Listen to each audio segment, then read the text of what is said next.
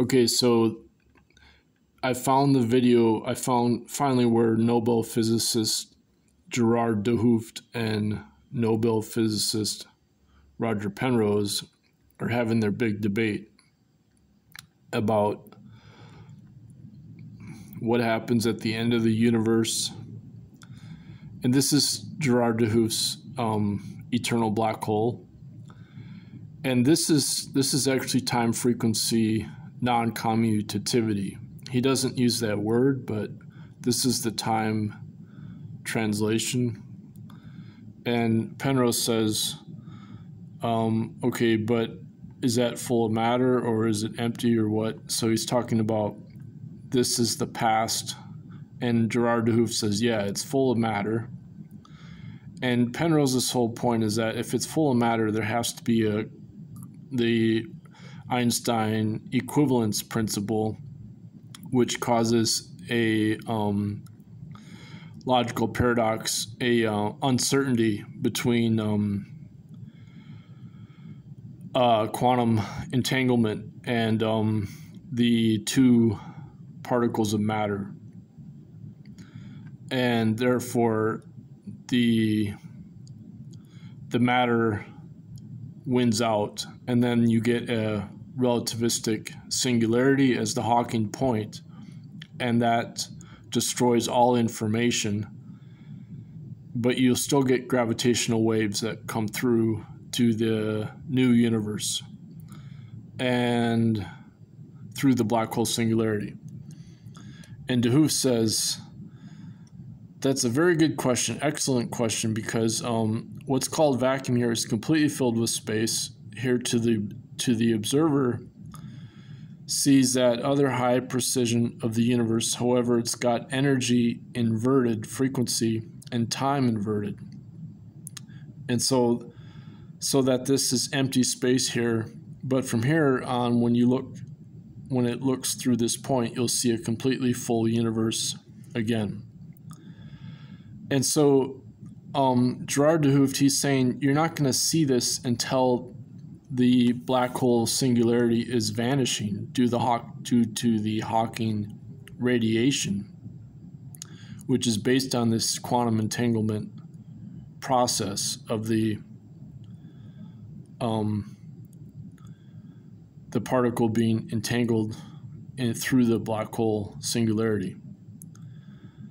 And so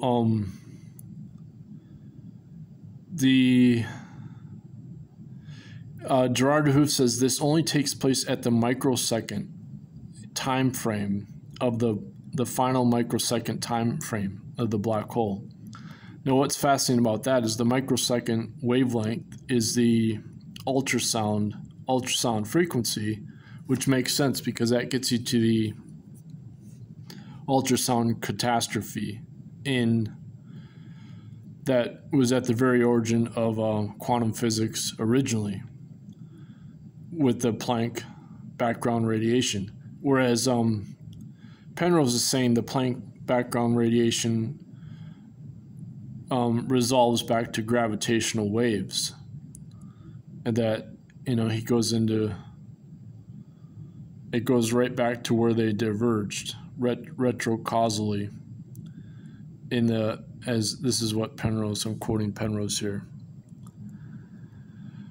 Okay, so he's talking about if you have an entangled particle, it goes back to because it has the two through the black hole, so you'll get a gravitational wave that then is seen in the background microwave radiation based on the temperature difference as a red shifted or blue shifted. It would actually be that's where it gets confusing because it's the opposite shift because we're looking at it from the time reversal. And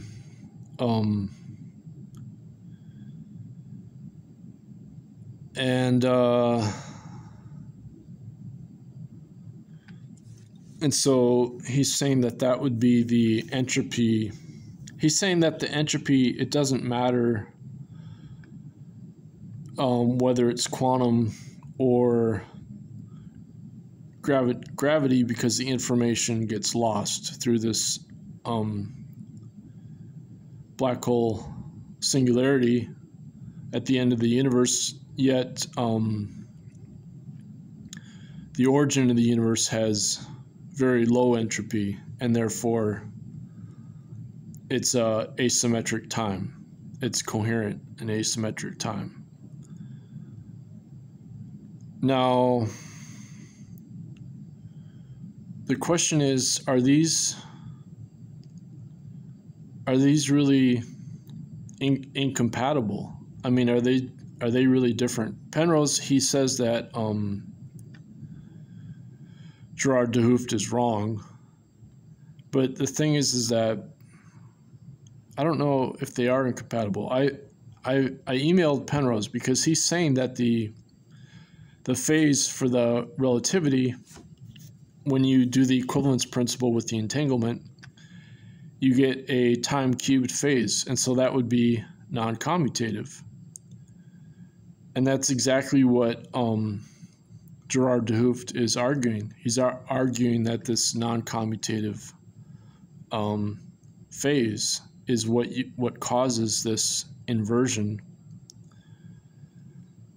And so this would be the red shifted, and then it looks blue shifted to us, but it's actually red shifted from the past universe. That's what Penrose's point is. So where we see the blue shifted increase in temperature, it's due to it being red shifted in the previous universe. So I really don't see. Now, Penrose, he admits that he doesn't understand non-commutative quantum algebra because his whole focus has been relativity for, so, and then whereas Gerard de Hooft says he's using the S2 geometry. Now that's the non-commutative quantum algebra. So I think they're both correct. I just think that they're not. Okay, so this gets me into this idea that what is the particle? Because Penrose says that all mass originates as frequency, which would be the Hawking radiation would be just a photon as frequency, as radiation, but it then, as the microwave background radiation, it originated from gravitational waves. So the gravitational waves have a low entropy, whereas the matter is all just energy with high entropy at the beginning of the universe. And so the idea here is that the matter originates from the photons because all matter is actually from light originally. And how this is explained is due to the non-local 1/2 spin. So the electron actually it's secretly made out of light. And light therefore has a secret 1/2 spin because of the relativistic mass of the light. And Gerard de Hooft, he understands this. And I'm not sure that Penrose has totally grasped this concept of light having the relativistic mass, because that's actually a super momentum from quantum frequency. That relativistic mass is actually a super momentum reverse time. So it's not. No, okay, so then this guy is arguing that I found several. Okay, John G. Williamson, he argues that the electron is actually a 1/2 spin photon. Two of them as 720 degrees, because you can't measure the electron until it's 720 degrees. So I emailed John G. Williamson, because he's not the only one. There's this other guy, Roger Gautier. He's made the same argument. And John G. Williamson, he was making it with Martin van der Mark, who co-wrote that paper with Gerard de Hooft. So it all goes back to Gerard de Hooft again. So then I just found this other paper by these Greek physicists.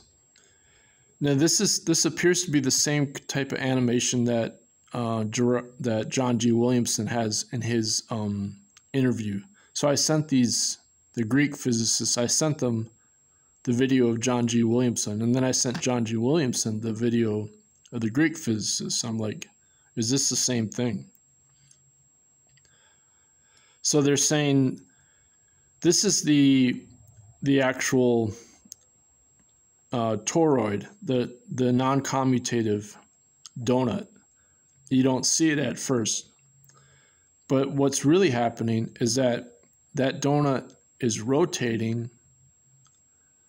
360 degrees. And then when you flip it, it's non-commutative, because the inside of the donut is not the same. It's like a sphere. A sphere would be symmetrical. That's why you use a donut, because you're getting that flipping right in the center there. So that's what this is. But then, since it's 720 degrees, the particle itself has to flip twice as fast as the rotation, as the 360 degree rotation around the toroid. So you get this 720 degree speed. You get a double rotation of the particle, as the electron within this photon.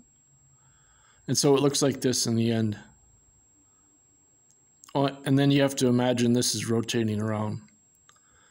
So that's the S2 surface is that flipping that's non-commutative of time and frequency as the light. And that's what creates matter. Okay, I'm going to leave it at that. Oh, and he gets into the graphene. So he says that graphene shows that this is what happens, that the electron behaves like a photon in the graphene. And that gets back to Sarfati's plan for anti-gravity spacecraft. And okay, thanks.